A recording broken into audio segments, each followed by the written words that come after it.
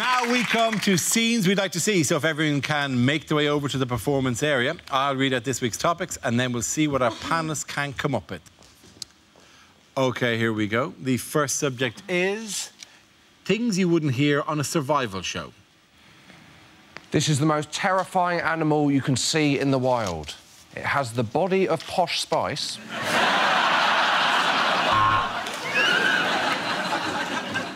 Of course, if you're on an expedition, you must always make sure you boil all the water. Now, this can really slow you down if you come to a lake.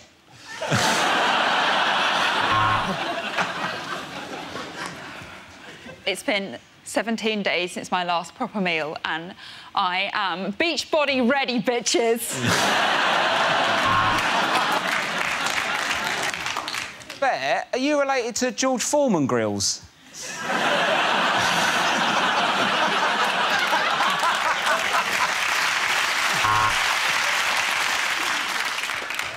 I've not had a bath for days on end. And that's because Rob Beckett's dad is in there.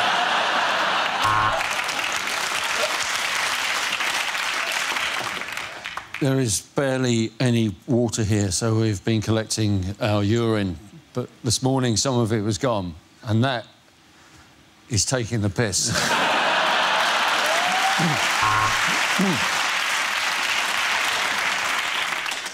Spent 3 days in the jungle with nothing to eat but raw caterpillars. I remember the moment I walked back into civilization. Whew, there are a few butterflies in my stomach, I can tell you.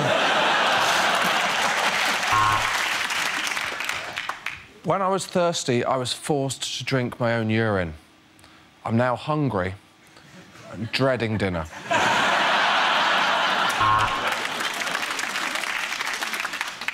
And when you're in the wild, you've got to remember what you learn at Scouts. Don't tell anyone our little secret.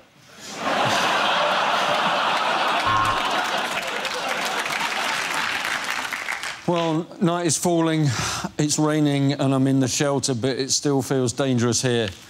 There are 6 teenagers staring at me and the bus doesn't arrive for 20 minutes.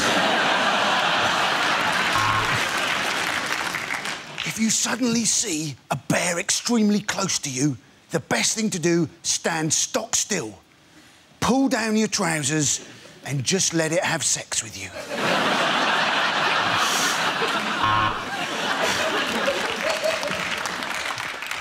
On the men's island, Derek's drinking coconut water because Derek's a hipster twat.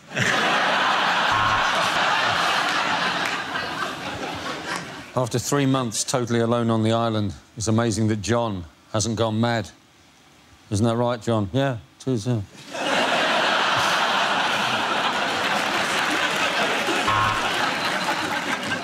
So, I've managed to make a raft to escape the island by smashing up some boats. OK.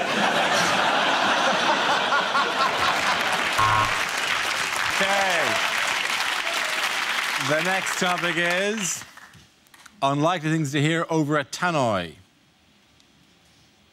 Ladies and gentlemen, good afternoon and welcome to Waitrose, you smug, rich pricks. This is not a drill. I repeat, this is not a drill. Would somebody please go to the power tools aisle and get me a drill? If you see an unattended bag, please don't report it. Remember, you're in world of luggage.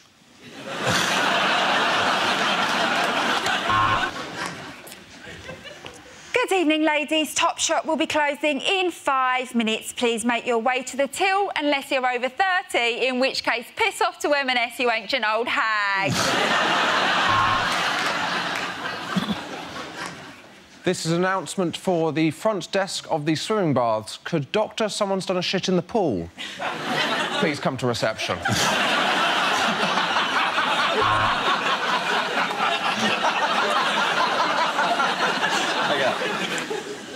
Would the couple having sex in aisle 2 please stop? Spillage in aisle 2.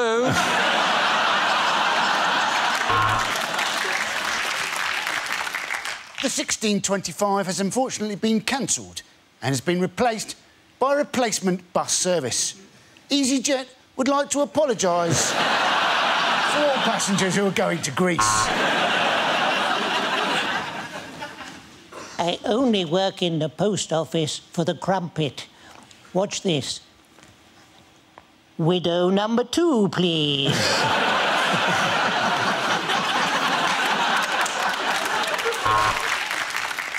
In tonight's performance of Chitty Chitty Bang Bang, the part of the child catcher will be played by a 1970s TV presenter.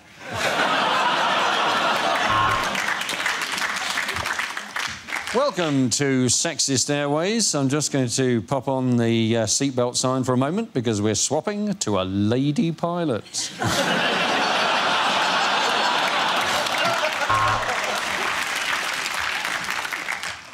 We are now coming into land in Russia, where the local time is 1956.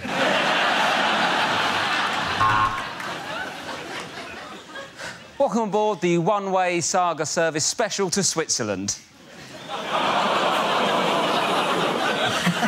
Just trying to have a laugh.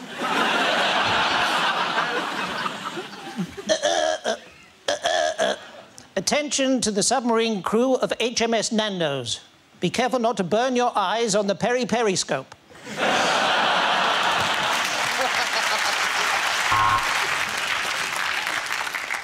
Lost children can be found at the Lost Children tent. If they're not claimed by the end of the day, they will be destroyed.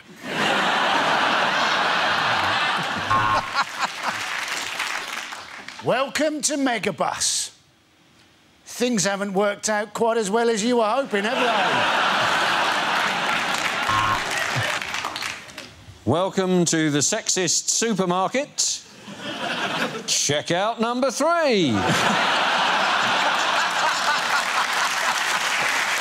Okay, at the end of that round, the points go to Josh, Hugh and Milton.